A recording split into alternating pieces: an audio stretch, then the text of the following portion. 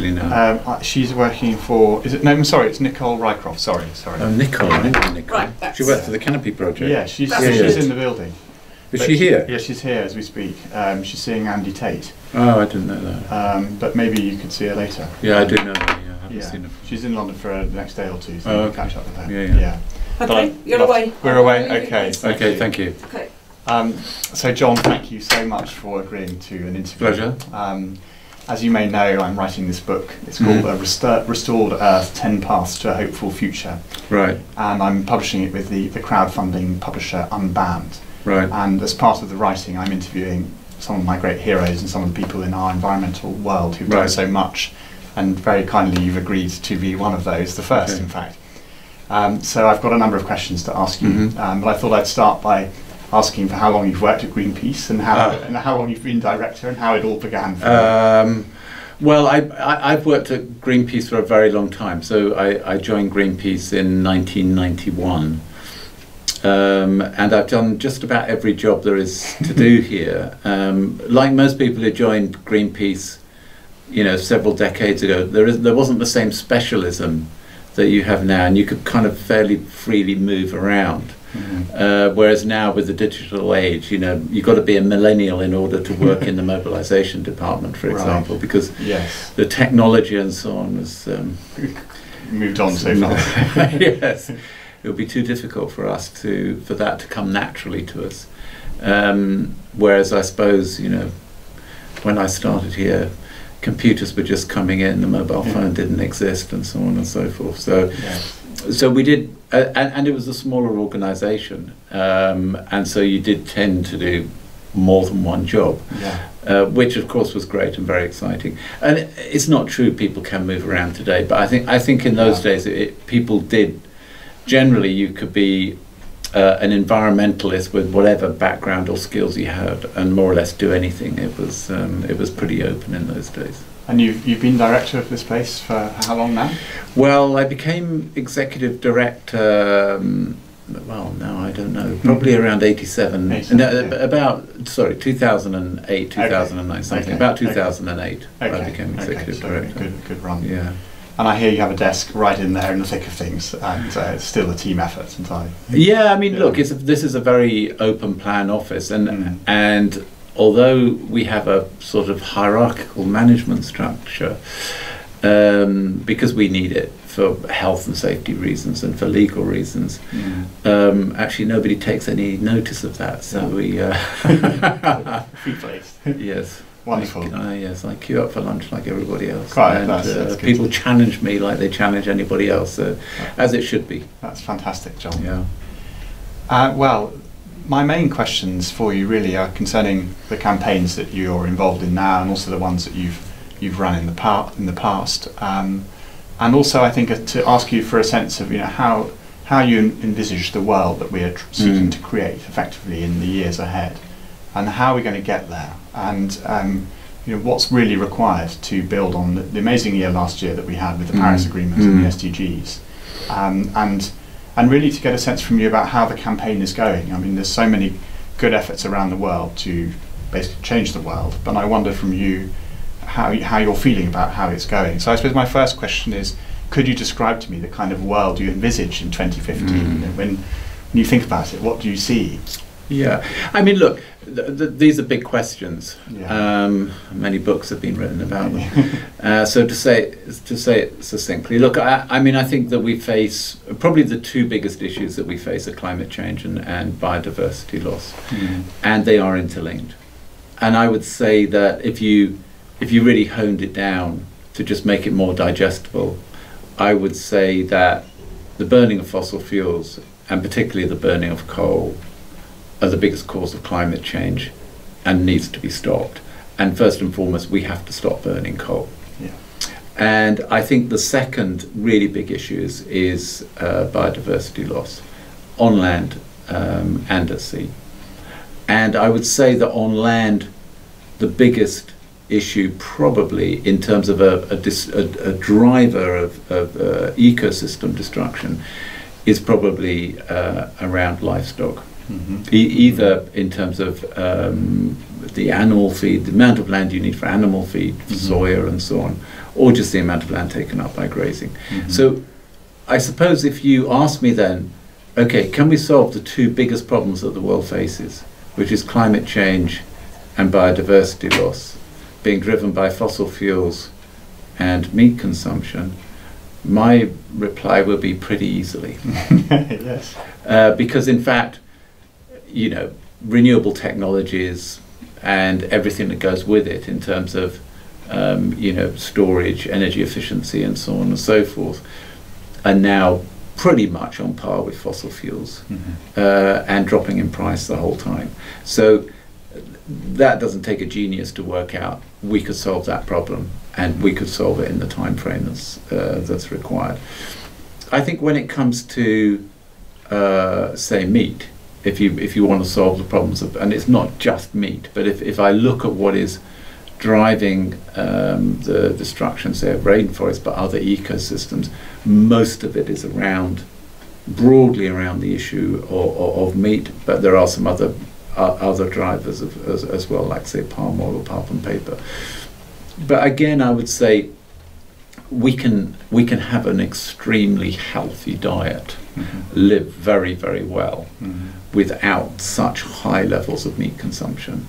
And in fact, if you look at the levels of meat consumption that happen today in Europe, the United States, China, they're actually at very unhealthy levels. They're having huge health impacts as well as environmental impacts. So, both of these, if I was saying, all these problems are too overwhelming, we can't possibly solve them, the world is going to hell on a cart. And I just think, well, come on guys, what are the issues? Yes. What are the solutions? Are they doable or not? And to me, they're eminently doable. Fantastic. Thank you, John. I'll come back to oceans later, but if we could look a bit further in depth into the coal issue, therefore. We're all familiar now with this concept of stranded assets, and Mark Carney, the Governor of the Bank of England, has been giving very good speeches highlighting the issue, the tragedy of horizons, and drawing attention to the issue. But we also know that in China there are coal power stations being built effectively still every week, and in India there's also a lot of planned coal expansion. How do we make the argument powerfully in the next phase that really we simply can't continue with coal over the short term if we're going to have any hope of meeting our climate goal, and how does the politics of that campaign play out in both in China and India, but also in countries like the US, where it's become a real issue in the general election, the forthcoming election? Yeah, I mean, look, and that's the problem, isn't it? I mean, the issue around climate change and around burning coal is a political issue. It's not an economic issue. It's not a technical issue. It's a political issue. If governments today decided they wanted to transition out of coal, they could very easily do so. Now, whether they can so easily transition out of coal into renewables, or whether they will transition to a mixture of less carbon intensive fossil fuels and renewables in a over a phased kind of transition to renewables, is open to debate, depending on where the country is and the money that they have available and resources and so on. But if you take a country like say China, or even India for that matter, and certainly the United States, it is as cheap for them to go down a renewable energy route as it is to go down a fossil fuel route. And that's without taking into account the externalities of climate change, air pollution, and all of the consequences in terms of coal mining. So I think then you have to ask yourself, okay, why does China still build one coal-fired power station a week on average, or whatever it is I think that there's a certain inertia in the system. There's a lot of coal miners employed in the mines. I don't know, probably around a million and a half coal miners. Quite a big social issue for China to have to deal with in terms of how do you develop a just transition. And then I think that there is also a massive waste of investment, because actually what you see happening in China is they're building these coal-fired power stations. A lot of them are only being run at 5 to 10% capacity because regional governments are meeting growth targets, and so they're investing in this infrastructure without actually using this infrastructure, so that they can then report back to the central committee oh look, we're growing and developing, we're meeting our targets. Of course, this is, you know, it's a problem when you've got a centralized system like you have in China, because there isn't the same market forces, there aren't the same kind of checks and balances. So you get these huge distortions. But then on the other hand, when you look at China, it's also number one in wind. It's number one in solar. It's number one in battery energy storage. It will be number one in you know, EV and electric vehicles. So, and you know, because of China, the cost of solar panels has dropped, you know, dramatically. Whatever it is, 70% in the last 5 or 10 years. You know, so China has made an enormous contribution to the world in terms of bringing down the cost of renewables, which means you can now roll it out more or less on par with fossil fuels, but they still have a huge inertia in their system. Very clear. And some, like Dieter Helm, would say that natural gas will have to play a role in the transition. Others say we can make a transition entirely through renewables such as solar and wind. I assume you're in the latter camp, but do you have a view on natural gas and also on nuclear, which others see in the scenarios? Well, look, I mean, the thing is, again, this is a kind of a political decision, isn't it? Because the thing is, if you look at a low or zero carbon energy system, you can have renewable energy, you can have fossil fuels, including gas, say, capturing the carbon, and you can have nuclear power. Now, all of those are technologies that will answer the problem of climate change, because all of them either don't have CO2 emissions or capture the CO2 emissions. So then it comes down to personal preference, political ideology, cost, you know, and various other things. Now, I think that we would make the argument that if you will, say, looking at, say, the UK, that we've got an enormous renewable resource in terms of offshore and onshore wind, and in solar, marine technologies like tidal and so on and so forth. There's also now, I think, since there's been such a massive drop in battery storage, we can now deal with a lot of the problems of intermittency. We can also create a European grid around renewable energy through interconnectors and so on. We could even go to Iceland, get geothermal power. And we could have a massive you know, infrastructure program around energy efficiency, you know, to really reduce our demand for energy. And of course, you can have smart grids. You know, one of the problems with any energy system is that in the rush hour in the morning and the rush hour in the evening, you need twice as much power as you need for the rest of the day, and an awful lot more than what you need at night. So the thing is that if you can actually, for that hour in the morning or that hour in the evening, you can switch lots of things off you don't need in order to switch on what you do need. Or you can have interconnectors where you're going through different time zones. So the rush hour in, say, France or in the near continent is 1 hour different to ours. If you go further, it's 2 hours difference. So you can balance these things out just by thinking about energy in a smarter way. And I think that if you have a mixture of these things, then I don't think you need these huge nuclear power stations, which to my mind are sort of 50s technology, very expensive, huge waste problems, proven not to work very well in terms of the developments that we've currently seen with, say, EDF in Finland and in France. And so I kind of think the world has now changed dramatically today to what it was, say, 5 or 10 years ago when these decisions were being made about Hinkley. And they have this government, for political reasons, has decided not to take that into account because they don't want to offend the French and the Chinese, and particularly with Brexit. So I think if you take each country, you'll see different things happening, you know, because of the politics or the economics or whatever. But I think overall, are we moving towards a renewable energy world? Undoubtedly, yes. Because the price is dropping.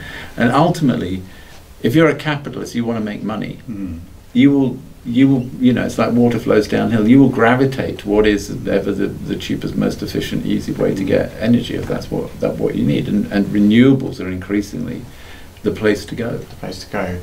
I suppose the challenge is this race against time, and there's this new Hansen paper which suggests that there's enough oil and gas and coal commitments in the system, which to already take us over the 1.5 degree world that we've committed to in Paris, and therefore there's almost a kind of onus on us to not to take forward any of these new investments, and yet they're in the system. So how do we make this transition so fast? Well, you know, I mean, the thing is, I mean, it's not just Hanson. I mean, everybody is saying that what is in known reserves of oil, coal and gas cannot be burned to stay within 2 degrees. That is impossible. So the idea that today we are still hunting for new fossil fuel reserves, you know, that BP and Shell and all these companies are doing every day, spending, you know, hundreds of billions of dollars hunting for new fossil fuel reserves, is insane. Because you cannot burn what you've already got. So I think, first of all, if you imagine switching all of that money into renewables and efficiency and reducing the demand for energy, then that would be a very logical thing to do. And maybe we are reaching that point now where oil companies, fossil fuel companies are beginning to realize that actually what they're doing doesn't make sense, or at least their investors are beginning to realize that what they're doing actually doesn't make sense. But I think that beyond that, in terms of what Hanson's saying, is in terms of we need to speed this up. So then I think the onus then is to really speed up what is going to be the quickest and fastest way of bringing clean energy onto the system. Now again, we would say it's much quicker to do renewable energy. It's much quicker to do energy efficiency. It's much better socially in terms of the jobs and so on and so forth that it would bring with it.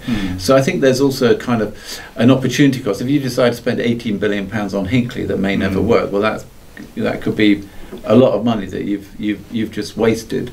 And if you put that into renewable technologies, you could do it much quicker and have much more power. And I suppose that would be our argument why you would choose one rather than the other, even if we agree they're both zero carbon power. Great, thank you, John.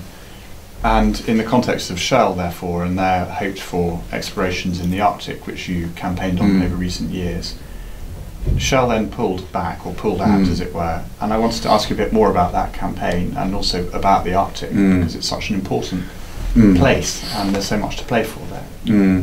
Look, I mean, you know, you're right, the Arctic is an extraordinary, beautiful place, and it's disappearing.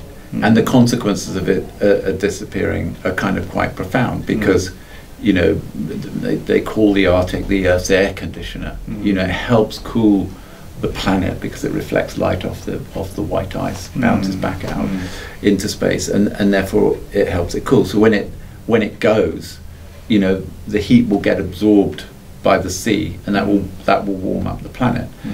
And in warming up the seas around the Arctic, you'll then increase the melt that's happening on land in Greenland, because the seas around the coast will be warmer. You get bigger glacial melt, and then you'll have more sea level rise and so on and so forth. So, and you'll also have impact on, you know, iconic species like polar bears and Inuit communities and so on and so forth. So, you know, the Arctic in a way was a bit like the, you know, canary in the coal mine. You know, here was a hostile environment that people had written off as a wasteland because it was so terrifying to go there to do anything, fishing, oil, mineral extraction.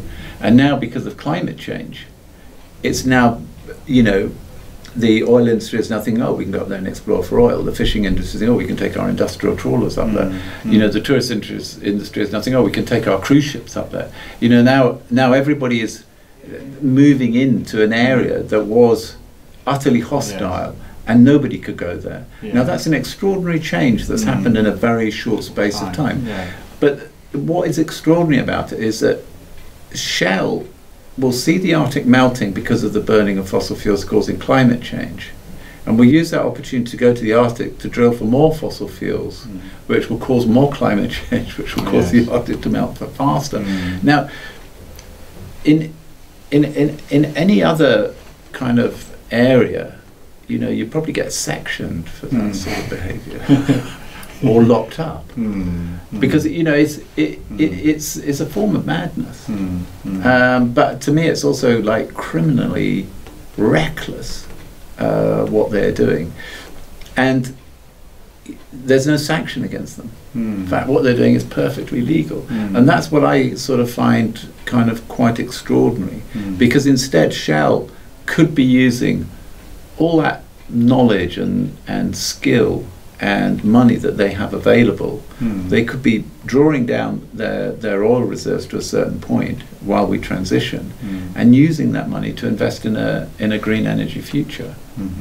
And and if all these companies did that, they would have a future.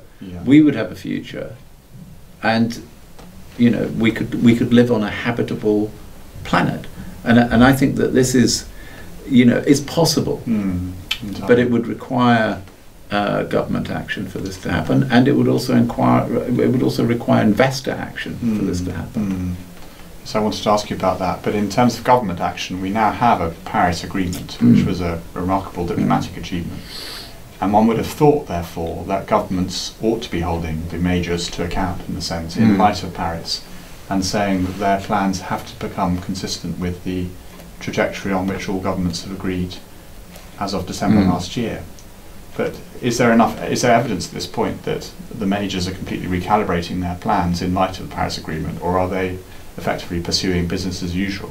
No, they're pursuing business as usual. I mean, look, you see BP at the moment trying to get into the Australian Bight. This is an extraordinary, pristine marine environment on the south and west coast of Australia. Important breeding ground for the southern right whale. Iconic species that are found nowhere else on the planet except in this area. But also a very hostile environment. And between Australia and the Antarctic, and they think this is a great place to go and explore for new oil that we can't possibly burn if we're going to prevent climate change from happening. So this is madness. I mean, but so I don't think that BP or these oil companies have learned any lesson from Paris. They haven't changed anything as a result of Paris. I mean, the only thing that they might have changed is a result of the fall in the price of oil, not because of Paris. And I think that that's because they, and to a certain extent investors, still don't think that the governments, having signed that piece of paper in Paris, are going to act on it. And I think that's where we have to hold governments to account, because now they're going through the process of ratifying the Paris Agreement. And so we've now got to say, okay, now you've ratified it, you've now got to deliver on it. And in that, the role of a Greenpeace in every nation where it works is critical, because it informs citizens and citizens' campaign to hold their governments to account. Absolutely, yeah. How many Greenpeaces are there in the world, or how many members of Greenpeace are there in the world? Well, not enough. I mean, I mean, the thing is, Greenpeace has got, I don't know, it's 2 or 3 million members around the world.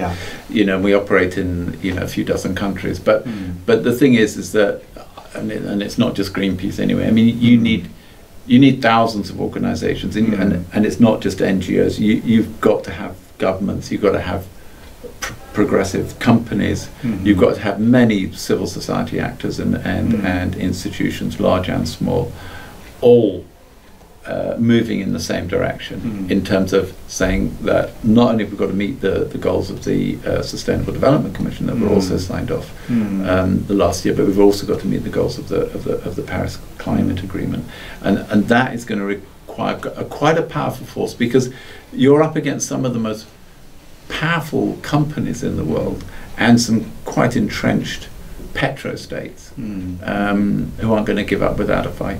Yes, and some of the biggest oil companies are effectively nationally owned, which is another difficulty.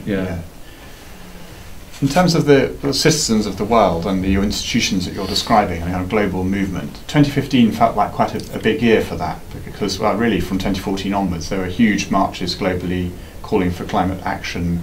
There was a lot of mobilisation around the time of the UN SDGs being signed in September. And then in Paris, I think there were lots of such peaceful demonstrations planned, but then of course there was the terrorist incident a moment before the Paris Agreement began the negotiations.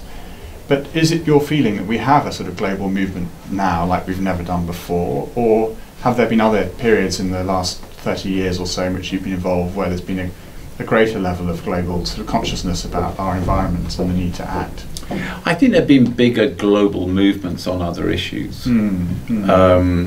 And I still don't think we're as big or as powerful as we need to be as an environmental movement. So if you, say, look at the movement that sprung up against the Iraq War, for example, I think it was, you know, we had millions of people on the streets in this country. I've never seen anything anywhere near that in terms of a climate march, for example.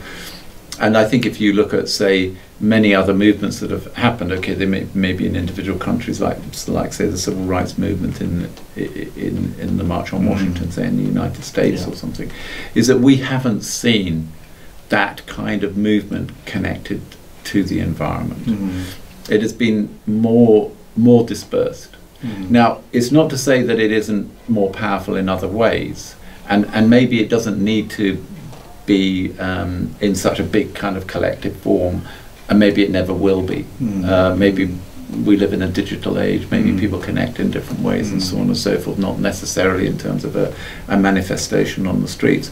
But if you see, for example, the campaign against the pipeline, the tar sands pipeline in the United States, it was stopped, and that was stopped by mass protests. A mass movement blocked that pipeline. If you look at the tar sands pipelines that they're wanting to build out to the west coast of Canada, you see indigenous people at the forefront of blocking those pipelines coming out of the tar sands, because their communities are particularly impacted by the toxic pollution from tar sands. So I think when you look around the world and you look at the individual protests that are going on, even in China, you look at the protests around air pollution connected with the burning of coal, this has forced the government to act. And this isn't a democracy. This is quite an authoritarian one-party state. But there have been tens of thousands of protests around this issue that the government has been forced to respond to. So I suppose if you add up all those actions that are happening all around the world every day, north, south, east and west, that does amount to a phenomenal number of people. But it's not like seen in one place or one time in the same way that, say, some of the movements historically have been. But perhaps all the more powerful for that. Or I think in some ways more powerful. And more targeted and more local, bottom up. Exactly. I wanted to go back then to, having talked about energy, to go back to your point about livestock, which I think is very powerful. And I'm sure you're right that what's driving primarily deforestation, certainly in South America, is livestock, and then in Southeast Asia it has been to a significant degree palm oil, but and also in Sub-Saharan Africa perhaps a variety of forces, logging and cocoa and other commodities. But I think you're entirely right to focus on livestock. It's about 75% of land, of agricultural land globally, is used either for grazing animals or feeding animals. So nearly all of our land is one way or another connected to meat. And all of the soya that's causing deforestation in the Brazilian Amazon or elsewhere in the Amazon region, the vast majority of that soy is effectively for chicken and for pigs and so on. But it's not just in the Amazon, it's going into the Cerrado, going into Argentina, Peru, Paraguay, Uruguay, etc. So how does a campaign on this look? Does it focus on the companies? Does it focus on the farmers? Does it focus on diet? How do you see this one going? Well, I mean, that needs to be kind of thought through. But my sense about this is that actually companies, I mean, you should always tackle power. And so my feeling is that we should really tackle the big meat producers and the retailers selling the meat. And in an ideal world, what you would do is you would say, if you want to eat meat, it has to be fed locally. Ideally, it would be fed, somewhere out on the grass, winter silage. But if you were going to feed it with crops, those crops should be grown locally. Because I think what's happening at the moment is we're importing the deforestation or the ecosystem damage through the ingredients which are going into, say, feeding our animals. So when you eat a chicken or a pig, you can say, oh well, this was the chicken or the pig was local. Yes. I mean, not necessarily organic, but it was local. Yeah. But the damage is mainly done by what are you feeding that pig or chicken. Might even have been a free range one, but that doesn't mean that it wasn't eating. Yeah. So exactly. So my sense is that actually we should change our agricultural system dramatically anyway. But my feeling is that actually when it comes to meat, we should eat less of it. It should be better quality, and we should take 100% responsibility for it. And I think that should apply globally. So basically, what you're doing is that you're freeing up the land to either be restored, because basically we should really be thinking about how we can put the carbon back, how we can protect the biodiversity. And I think, in order to do that, we've got to take our boots off the land, which is doing so much damage in the south. It's a very powerful vision. And I think the arguments that you also raised about health will be fundamental there. The fact that cancer rates and obesity and so on are so much in the ascendancy throughout the developing world alike could be that could be a powerful ally to the argument. Your two big challenges, climate change and biodiversity loss. You divided biodiversity loss into land and seas, and I wondered therefore whether we could turn our attention a bit to the ocean and to the marine environment, recognising that Greenpeace has done a lot of work in this area. The issues here are formidable too: plastics, pollution, ocean acidification, overfishing and the like. And I wondered whether you could talk a little bit about what Greenpeace is doing to address biodiversity loss in the ocean as well. Okay, well look, I mean first of all, those are three very different things. So I mean to tackle ocean acidification, we basically have to stop burning coal and fossil fuels, which is causing the ocean acidification. So I suppose, when you solve the problem of climate change, you solve the problem of ocean acidification, and that is actually a very, and should be maybe a more high profile driver of why we need to tackle the issue of burning fossil fuels.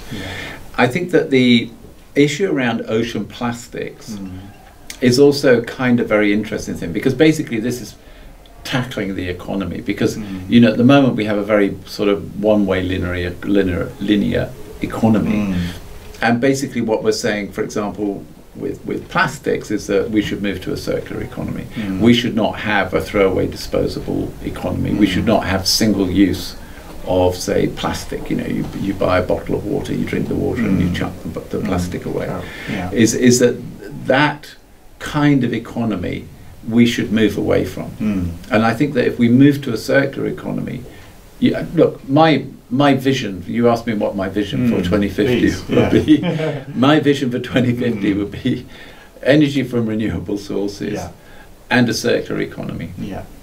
And I think that dealing with ocean plastics is a very good way into the circular economy, because I think if we can start getting major companies, look, if you take the plastic bottles, all the big companies are involved in that. Nestle, Danone, Pepsi, Coca-Cola.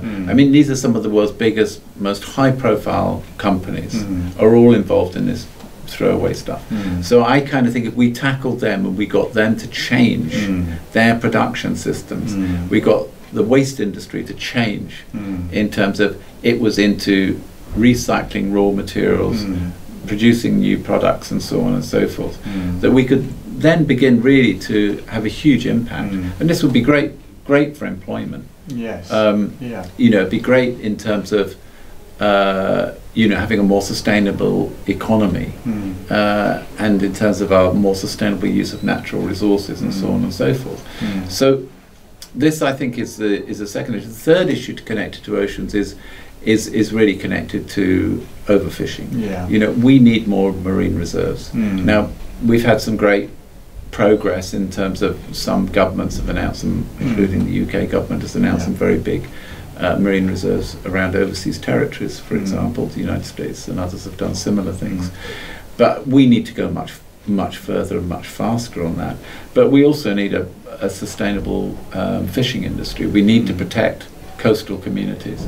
We need to protect small-scale fishermen, and we've got to end this highly destructive industrial fishing industry. Very clear. Thank you, John.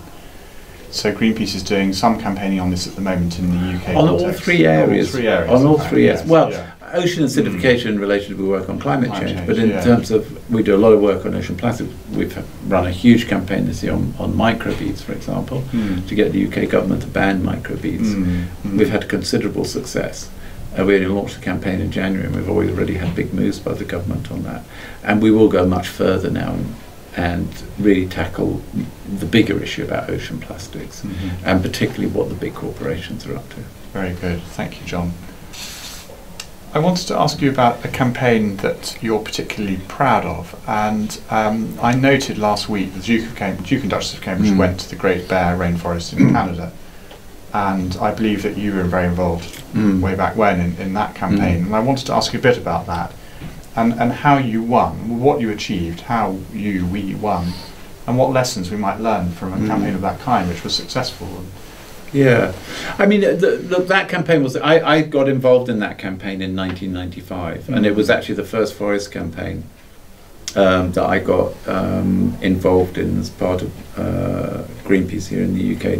And it was interesting in the sense that, one, it was a rainforest, but it was a temperate rainforest in the north rather than the south, and people had some difficulty in understanding that there were rainforests in the north as well as the south, because people just think of tropical rainforests, not temperate rainforests.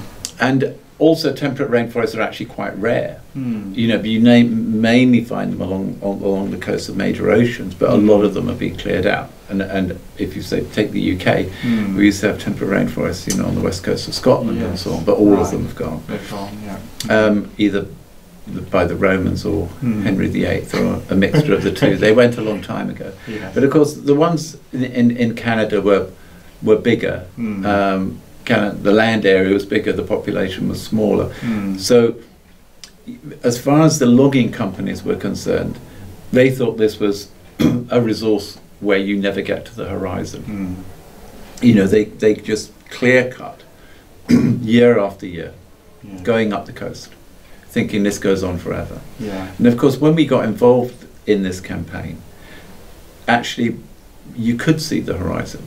There was something like 69 intact valleys left out of hundreds. And when we launched that campaign internationally, and this was really the light bulb moment, and I remember being at a meeting on Bowen Island,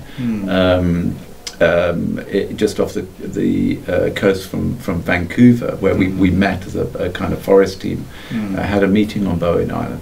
And the thing is that the local people have been protesting against this clear cutting, but they were losing. It was a very harsh battle. You were in a very remote environment. There was a lot of violence against the activists. There were lots of divisions. You could see, you know, with all the money and the resources that the logging industry had, that these activists were going to lose.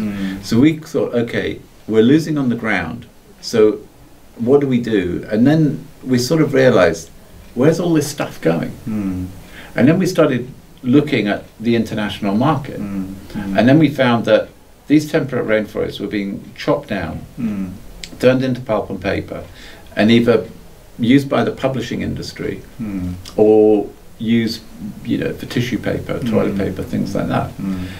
Anyway, we then started investigating this and tracking where this was ending up.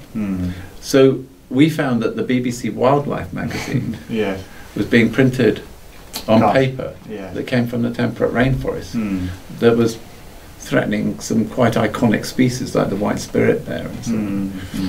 So of course then, you know, we got Attenborough involved, of course, and the BBC cancelled the contract. Attenborough made some very powerful statements saying this rainforest needed to be protected. The German publishing industry got involved as well. They were very powerful. So basically what happened is that the biggest buyers of the products resulting from this destruction of the temperate rainforest all started cancelling contracts. And so this really was the start of what we now call sort of Greenpeace marketing campaign, market campaigning, which you know has been made more famous through cattle and soy in the Amazon, or pulp and paper, palm oil in Indonesia or elsewhere. But this was the first instance when we kind of used that power of being a global organization and tackling corporations' supply chain and holding the people to account who are buying this product, not just the people who are destroying the environment. And it worked very effectively. But also, you know, this was a very long campaign because they agreed eventually to a moratorium about 10 years ago. They stopped. And then it was in negotiations for 10 years between the NGOs, including Greenpeace, First Nations, and the British Columbia government. And then the agreement was signed, I think, earlier this year. We then had the stamp of approval from the Duke and Duchess of Cambridge. So, you know, from 1995 to today, you know, this is, 21 years to actually come to a good conclusion. But, you know, we were able to stay with it. And we were able to see it to a successful end. So I think it is, in many ways, it is a great story. And it was also the kind of forerunner of corporations beginning to take control over their supply chain and beginning to put sustainability into their kind of procurement processes. So if you say fast forward to 2008, when we launched the campaign against Unilever because of palm oil and the destruction of Indonesia's rainforest. I remember, who's now my very good friend, Gavin Neath, being interviewed on Sky News, and the interviewer saying, "So do you know where your palm oil comes from?" And Mr. Neath said, "Some of it, but not all of it." The Unilever CSR man at the time, the lead on that. And of course, this was enormously embarrassing to Unilever because they were trumpeting themselves as this great environmentally friendly company, very into sustainability. But if you looked at the biggest impact that they were having on the planet, I mean, they brought 1% of the global supply of palm oil. The biggest buyer of palm oil was the destruction of Indonesia's rainforest, with huge climate and biodiversity implications. They hardly had a clue where it was coming from. It was coming from. They knew very little about their supply chain. Now, if you fast forward 5 years or more, they now know everything. And they're among the leaders, thanks to Paul Polman, of the corporate leadership on environment and but sustainability. That's also been quite a long journey. Quite a difficult journey, and of course then joined by Nestle and Procter & Gamble and Kraft and everybody else, but still loads of unresolved issues today. But we're in a very different place in 2016 compared to where we were in 2008, or even compared to where we were in 1995 when we launched the international phase of the Great Bear Rainforest campaign. So it's been a long journey, but I have seen immense changes, positive changes in that time. And we need many more CEOs to think about the issues as seriously as people like Paul Polman are. Well, yes. I think there are a lot of corporations doing things. And I mean, even, you know, if you take, say, the Amazon, where we launched a campaign to stop soya. As a driver of the Amazon rainforest, and we targeted McDonald's, you know, because McDonald's were buying chicken McNuggets from Cargill, and the chickens were being fed on soya from the Amazon. Now, you know, McDonald's did change very fast, and they were also very angry because they didn't know that their soya for their chickens came from the destruction of the Amazon rainforest, because Cargill never told them. But you see, again, it was a question of, in those days, and that's only a few years ago, corporations didn't ask these questions. They didn't find these things out. They knew very little about their supply chain. And I suppose today that's changed. Now they know a lot more, and also technology has enabled them to find out a lot more. In fact, Nestle told me when I last met them in Geneva that they have something like 2 million suppliers down to the farm, and they mapped the lot. Now, whether they're all sustainable or not is another matter. But the thing is, these companies did put an enormous investment into finding out what was happening in the supply chain. And I suppose you found similar things happening in say, clothing, you know, where you had all this issue about child labour, you had all those factories in Bangladesh, horrendous treatment of workers, people dying in fires because of lack of health and safety and so on. this was coming back to really harm some major high street brands, and so they were also forced to act in other areas as well. You know, have we made enough progress? Obviously not, but are we making some progress? A lot. Yeah. Thank you. I wanted to ask you two more questions, if I may. One about the politics of all of this and how to win the argument for better action on the environment and how to do so in a non-partisan way. So a question on that, if I may, and then I wanted to ask you more of a sort of moral, philosophical question about hope and about optimism and how you keep going in all of this, because you've done so much, and I feel like well, I certainly feel like, you know, we win many battles, but then we lose others, and we keep going. And I wanted to sort of get a sense about, you know, what gives you hope for the future, in a sense. So could I ask you both of those questions, and one about the politics and how to avoid effectively the environment becoming a partisan issue, and how to transcend sort of politics to the extent possible to bring everybody on board on what we're trying to do. I mean, look, I think, partly I think we have to take some blame for this ourselves in the fact that when you look at, say, environment tends to be a silo. So in government you have lots of departments, and one is labelled environment, and normally environment gets kicked first when it comes to any budgetary cuts or something like that. Normally it's a minister that isn't taken very seriously, and the government doesn't give very much time or space for it.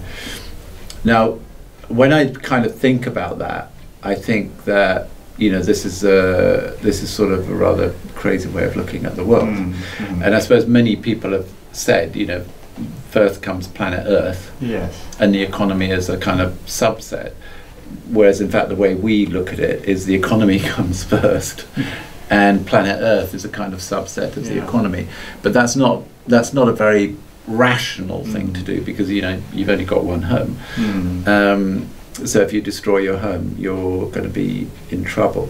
So I suppose in a way, really what should have happened is that the environment should be in every department, and it should not be in a department on its own. And that, you know, sustainability should be at the heart of everything that a government does. It shouldn't be put into a little box or a unit somewhere. And I suppose we saw the same thing with, you know, with companies. You know, as you say, we had these CSR people, you know, to corporate sustainability. They weren't taken very seriously. They were put out on a wing of a company somewhere. And this was an enormous mistake, because ultimately this was the biggest risk that the companies faced. This is actually what came back to bite them. And them not dealing with it meant that they were paying a price for not dealing with it, and they were threatening the future of their ability to be able to operate as a company going forward. You know, which is something that Paul Polman at Unilever talks about a lot in a climate changing world, with refugees and war and conflict and drought and so on and so forth. It is very difficult to conduct business. So the thing is that if you take care of these things, you're going to create a more stable environment where business are more likely to thrive, and people are more likely to be healthy and have better well-being and so on. And I think it's also, you know, an issue. It's a bit like we were discussing the link between environment and health. Or, you know, between, you know, both physical health and mental health, is that, you know, our alienation from the environment, our disconnect from the environment, is one leading to much more health issues, and also is leading to a very unsustainable future. So if you had environment and health linked, and then now you look at energy, well, energy you need for climate change, so you link energy together. So, you know, if you were now looking at it in a different way, you would have a department for environment, health and energy, or whatever. You know, you would look at it in a you would look at it in a very different way to the way we look at it. And as some comedian said, you know, about the environment has dropped down the agenda, and he said it's a bit like breathing has dropped down the agenda. You know, we need to breathe. You can't say breathing isn't important, like the environment isn't important. You know, the two are closely connected. We need clean air, we need clean water, we need a healthy environment in order to survive. Yeah. So when you say it's dropped down the agenda, it doesn't make sense. Of course. And so I kind of think that that's our fault in a way, by not really making those kinds of connections. And, you know, we've kind of, oh, well, they've created a little department for us, so we'll go and interact with that little department. Whereas in fact, actually what we should have been doing is looking at it in a much more kind of holistic way in the way we interacted. We're better at doing that now, and people understand it better now, but we're nowhere near there at the moment. Yes. And politicians of the left and right need to own the environmental agenda equally. It mustn't become an agenda which is somehow owned by the left or characterised by the left. Yeah, but you know, I don't think it is. No. I mean, people say, oh, the environment is a left-wing issue, and there's environmental organisations are left-wing organisations. But actually, I don't think really that's true. Actually, if you look at the left, they've been a disaster for the environment. And I think they've been just as much a disaster as the right have, frankly. I mean, I don't think anybody has really looked at the environment and thought, I'm going to put this at the centre of my vision, and everything is going to flow from that. So I'm going to have sustainable energy, I'm going to have sustainable housing, I'm going to have sustainable food, I'm going to have a healthy population. I mean, if you wanted to, you could put your vision around that, and it would be a very powerful vision, and I think a lot of people would buy into it, but neither of the major political parties do that. And a question then about the sort of the hope and the optimism and what keeps you going. What's your sort of philosophy? What gets you out of bed in the morning? How does John Sauven keep going in this heroic effort? Well, you know, I mean, the thing is I mean, it's very interesting this in a way, because if you look at some of our scientists, say like Stephen Hawking or Martin Rees or even James Lovelock, have recently been talking about the fact that the human species is finished, and that we actually need now to go into space to find more planets in order to survive, because we will not be able to survive on planet Earth. I mean, this is a particularly kind of depressing picture, but then they also talk about the evolution of the human species, you know, from carbon to a kind of more synthetic kind of species, into robots, cyborgs, all the rest of it. But I kind of think, you know, okay, that's one way where you could say the future lies, and I think another way is you know is a sort of more in terms of, say, what Prince Charles has been doing with harmony, is saying actually what we need to do is understand better our place within the environment, find a new way of living with our fellow species within a natural environment, which will give us health and employment and well-being and so on and so forth. And I suppose it's a kind of, you know, from my point of view, that's probably a more kind of a realistic but difficult scenario to achieve, but one I think that's worth fighting for. And I suppose also, if you coming back to what I said at the beginning about there are two big issues we face: climate change and biodiversity loss. There are only two things that we need to do. One is look at the issue of fossil fuels and look at the issue of meat consumption. Both of them are easily doable with the technology and the resources that we have available today. And when it comes to energy, renewables are pretty much now cost competitive with fossil fuels. So I kind of feel today we're on the cusp of something in terms of it being possible, whereas if you say went back 5 or 10 years, people could rightly argue renewables are very expensive. People are going to have to, you know, standard of living is going to have to suffer. They're going to have to pay far more for their energy bills and so on and so forth. Today, that's not. That's actually not true today. But it is a, you know, this is all about power and politics. Where your resources go, what you spend your money on. We spend trillions and trillions and trillions of dollars fighting wars in the Middle East. That could pretty much solve all the world's problems if we rethought that alone. And we also spend trillions on fossil fuel subsidies for the existing trillions on fossil fuel subsidies, trillions on, you know, all this quantitative easing and so on, which just inflates share prices. It could be going into, you know, green bonds, investment while interest rates are almost zero, you know, investment in low carbon infrastructure and so on and so forth. You know, immense possibilities we have here to solve these problems. I suppose, if anything, that's my frustration. I see the solutions are not that difficult. We could solve these problems, but the politics stops us, and that's where I really think we have to change. We've really got to challenge the governments far more powerfully than we've done, and you know, where Greenpeace's expertise lies and where we put most of our effort is challenging corporations, because ultimately they're a very powerful force, more powerful than most governments today, frankly. Very, very clear. Are you optimistic that we can do it? Well, I can see how we can do it quite easily. So I would say I was more glass half full than glass half empty. But you know, without doubt, we see horrendous loss of biodiversity and increasing impacts of climate change, and that is depressing. But there are lots of green shoots, lots of good news stories out there as well. The challenge is to act now with renewed determination to put things on a better track in the very short term, and to harness our collective energy, intellect, and will to make that happen. Agree. Well, John, thank you very much. Pleasure. Oh, lovely to talk to you. And thank you for agreeing to the interview. Okay. And good. Very grateful. Okay. Thank you. Okay. Cheers, John. Thanks very much. All right. I'm very grateful. I hope that was all right from your side.